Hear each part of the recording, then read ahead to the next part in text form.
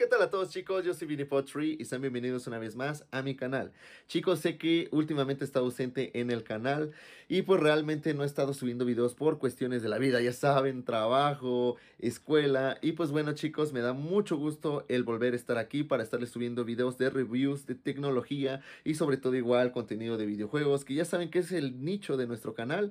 Y pues bueno, aquellas personitas que no estén suscritas, les recomiendo muchísimo suscribirse a este canal. Tenemos review de tecnología, review de cositas que voy a estar trayendo al canal y ya con un poquito más de frecuencia porque pues obviamente hay tiempo y hay que aprovecharlo, chicos. Y pues bueno, ¿qué les traigo el día de hoy? Vamos a hacer la review del iPhone SE 2020, el cual es un equipazo. Lo he estado revisionando estos días. Estás viendo de hecho una grabación con este equipo de la cámara frontal. Y pues nada, chicos, vamos a hacerle su review y ver si vale la pena para este año 2023.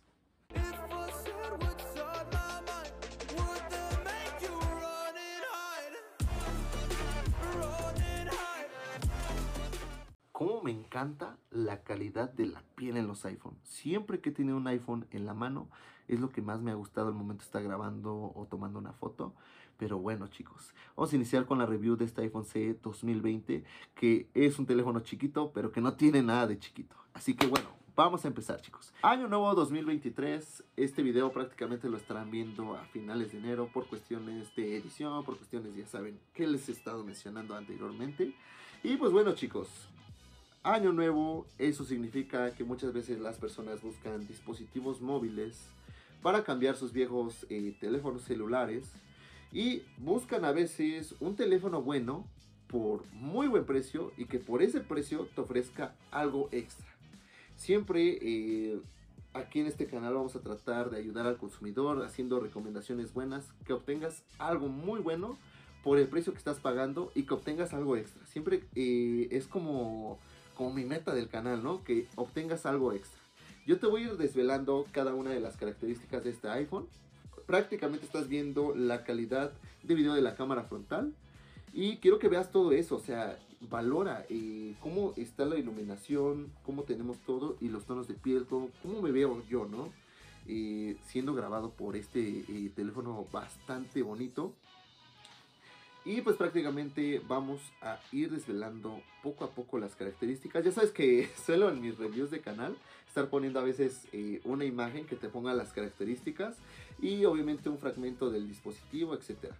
¿Por qué? Porque aquí no nos gusta ser técnicos. O sea, me gusta ser más directo con la persona que realmente está viendo el video.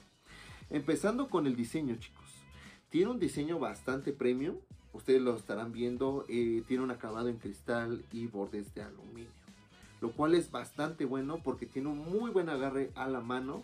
Y eso siempre me ha gustado de los iPhone, que cuando tienen esa cuestión de diseño la tienen super top, te entregan muy buen material, no hay ninguna queja en esto, o sea, se siente súper bien a la mano. Y pues tiene, como les digo, buen agarre y sobre todo la resistencia en cuestiones y todo esto lo tiene súper bien, ¿no? O sea, se ve de lujo el teléfono. Cuando yo les diga el precio de este dispositivo realmente se van a impresionar. Y pues bueno, ¿qué otra cuestión? Que muchas veces la gente como que le toma mucho peso, a veces puede ser la pantalla. En este caso, sí, como lo están viendo en las imágenes, tenemos una pantalla bastante pequeña. Es de 4,7 pulgadas me parece, ya saben, les pongo aquí las características. Pero bueno, esta pantalla tiene una resolución HD. Obviamente en los dispositivos de ahora tenemos gama media, gama alta, que tienen pantallas Full HD y andan rodando más o menos entre las 6 a 7 pulgadas. Obviamente el dispositivo se ve pequeñito y se siente pequeñito en las manos. La pantalla es pequeña, pero no por ser pequeña significa que sea mala. Aquí tienen las características de la pantalla. Y pues bueno, tiene una tecnología retina, esta cual se ve súper bien. Esta es una tecnología que ya están acostumbradas en utilizar, por ejemplo en los iPhone 8, en otros dispositivos. Realmente se ve bien la resolución, no hay ninguna queja. El contenido multimedia se ve bastante bien y por el tamaño de la pantalla realmente no se ve pixeleada. Eso es lo que a mí me gusta de la pantalla. Y aparte, como les digo, tiene esta gama de colores que está muy bien cuidada por Apple, así que no se ve nada mal. Y pues bueno, otra característica que les va a interesar es verlo en escala, ¿no? O sea, cómo se ve realmente el dispositivo teniendo en mis manos. Así que les voy a poner un fragmentito. Y bueno chicos, ahora estamos grabando en esta perspectiva para que ustedes vean cómo realmente se ve el dispositivo en las manos de una persona que tiene manos bastante grandes. Y pues realmente quiero que vean que así se vería el iPhone SE 2020 en mis manos. Pues bueno chicos, realmente es un dispositivo que, sea que tengas manos pequeñas, manos grandes, realmente te va a encantar por el tamaño. Y esto lo digo obviamente por la comodidad que yo he sentido.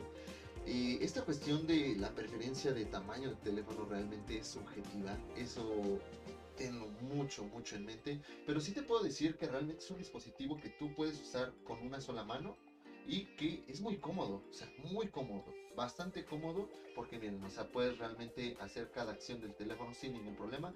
Lo que pasa a veces con los teléfonos grandes, y te estoy hablando de teléfonos que yo he tenido, que rondan más o menos lo que serían las 7 pulgadas, más o menos 6,7 pulgadas por ahí más o menos de pantalla. Lo que pasa es que a veces cuando tú intentas alcanzar el extremo, ¿no?, de la pantalla, te cuesta bastante. Y a veces suele doler, por ejemplo, partes de nuestro cuerpo como nuestro meñique, por estar haciendo el esfuerzo, ¿no?, de que pones aquí el meñique. Y pues bueno, pues prácticamente es imposible usarlo con una sola mano, un teléfono de esas dimensiones. Y este realmente se siente súper bien. No he tenido ninguna molestia. Cosa que me ha gustado bastante, me ha agradado mucho, es la cuestión de que tampoco te afecta al estar escribiendo. Realmente es súper cómodo, o sea, mandar mensajes aquí es súper cómodo. Y obviamente, claro, a lo mejor tardarías un poco en acostumbrarte, seamos sinceros, en el tamaño de lo que sería el dispositivo, porque es como todo, ¿no? O sea, realmente te tienes que poner a hacerlo, tienes que realmente estar probando el dispositivo para que te des cuenta si te gusta la sensación al tacto. Yo realmente estoy encantado. Y sobre todo, pues como está hecho de muy buen material, por ejemplo el cristal y la cuestión de obviamente del acabado en aluminio, se siente muy bien incluso sin funda, cosa que realmente me encanta porque se puede agarrar súper bien el teléfono. Y pues bueno, ustedes pueden ver que aquí chicos lo estamos usando sin ningún problema. Igual usarlo con las dos manos está súper cómodo. Y pues es eso, quería compartirles cómo se ve el iPhone SE 2020 en mis manos, en una perspectiva real para que ustedes se den una idea, ¿no? Y pues bueno, tú ya lo viste, es un dispositivo que puedes utilizar con una sola mano.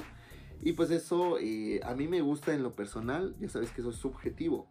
Pero bueno, o sea, hablando de otras cuestiones, cuando compramos un dispositivo móvil, yo creo que la mayoría de las personas, incluyendo a lo mejor tus amigos, familiares, buscamos un dispositivo que tenga unas muy buenas cámaras porque queremos grabar siempre los momentos importantes. A lo mejor sales de fiesta, a lo mejor vas a un bar, vas a una discoteca, sales de un viaje de campo a vacacionar, etc. Y queremos tener ese recuerdo de esos momentos, ¿no?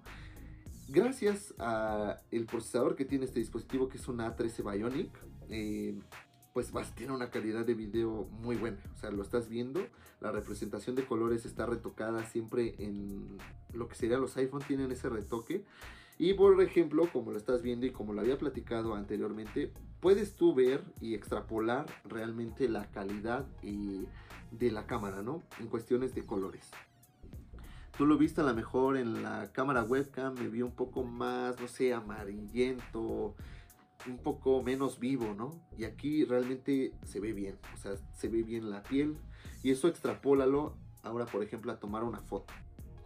Yo ya saben que les voy a poner fotitos aquí en esta parte del video, que son tomadas con este iPhone, pero realmente se ve súper bien, o sea, no hay ninguna queja. Y si quieres tomar fotos cercanas también te las va a captar porque tiene un muy buen enfoque. Y siendo prácticos para grabar cualquier cuestión, tanto en cámara frontal, tanto en la cámara trasera, tiene una calidad que, por lo que he pagado, muchos teléfonos no te lo van a ofrecer.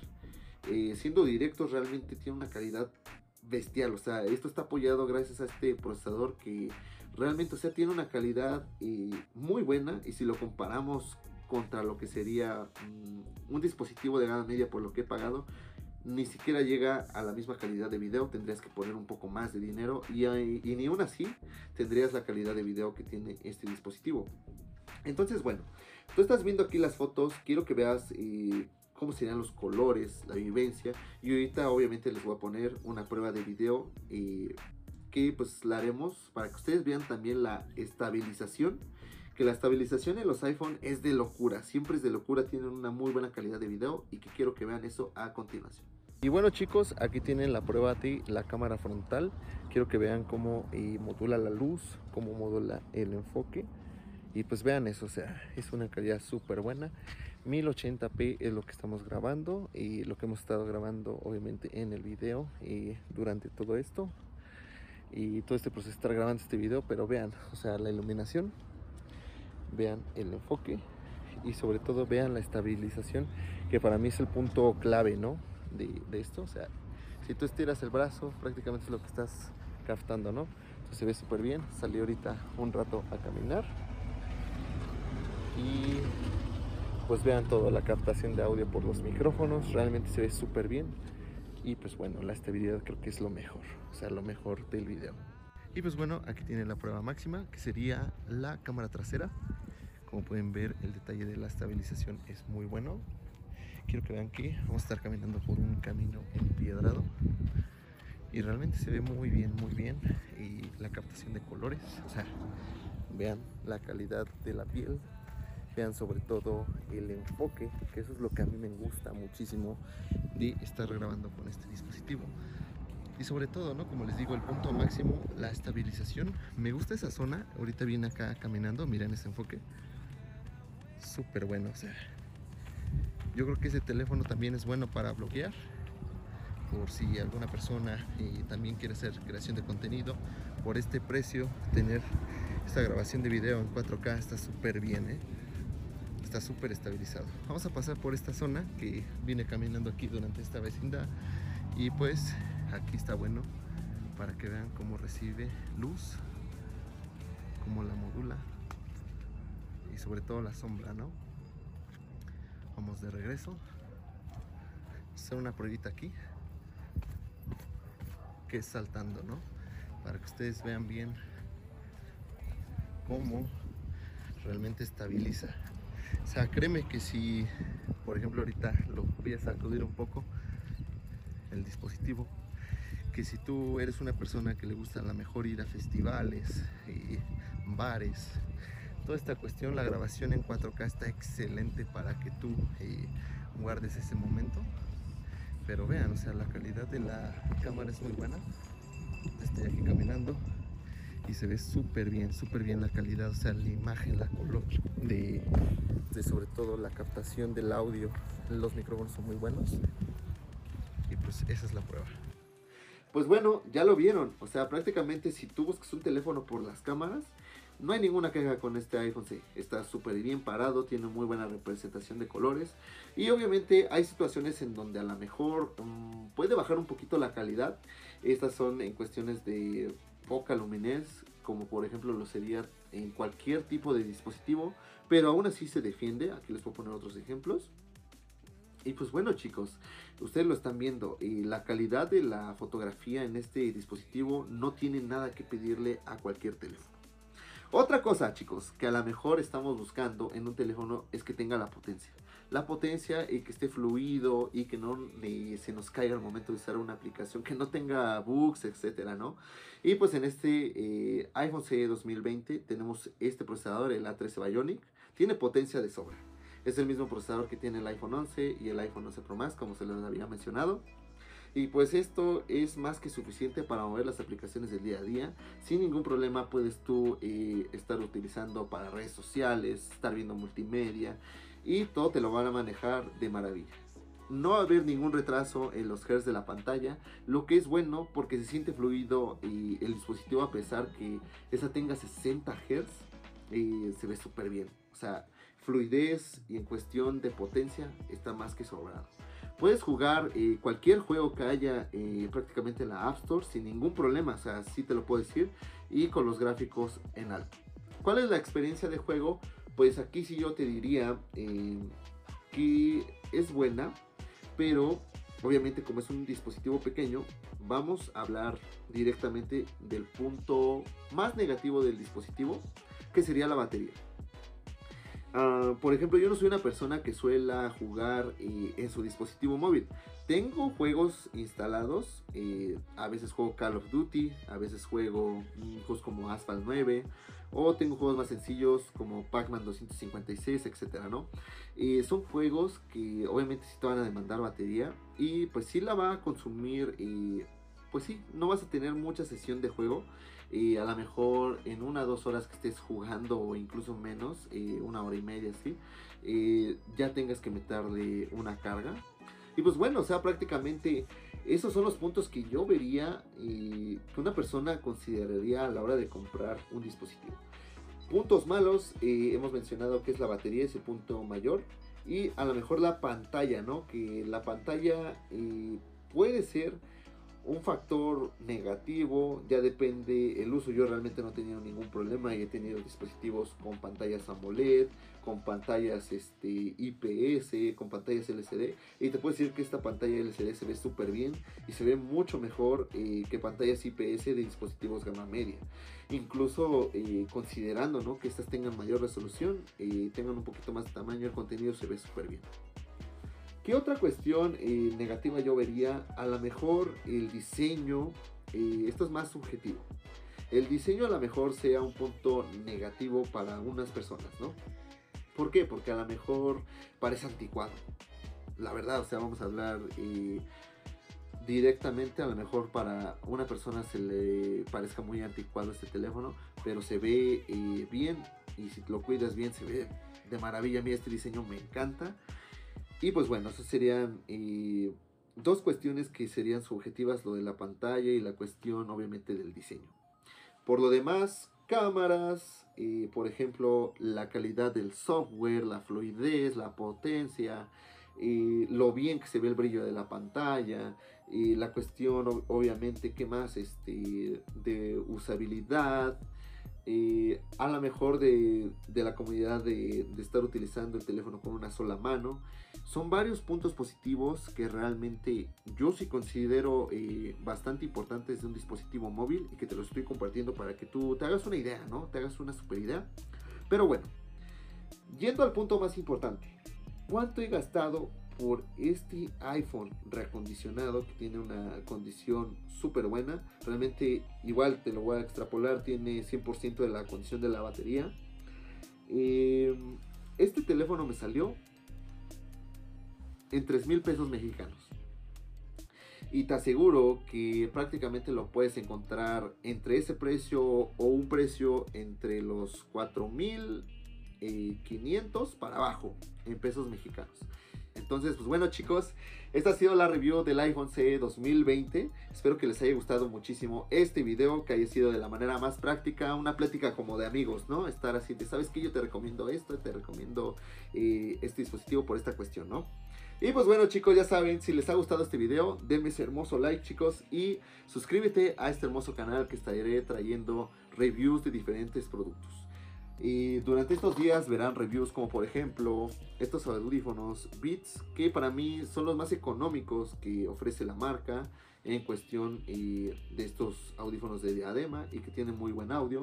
Y estaremos revisionando estos EDX Pro, que yo de esta marca KZ he traído audífonos, y que realmente les quiero recomendar estos audífonos porque superan a los que había traído a la vez en el canal. He probado muchísimos audífonos de esta marca y les puedo decir los puntos positivos de obviamente estos audífonos. Y también haremos un review de esta banda, la Mi Band 7 de Xiaomi, que tiene muy buena calidad. Así que bueno, nada más que agregar, chicos. Espero que hayan disfrutado de este video y nos vemos hasta la próxima.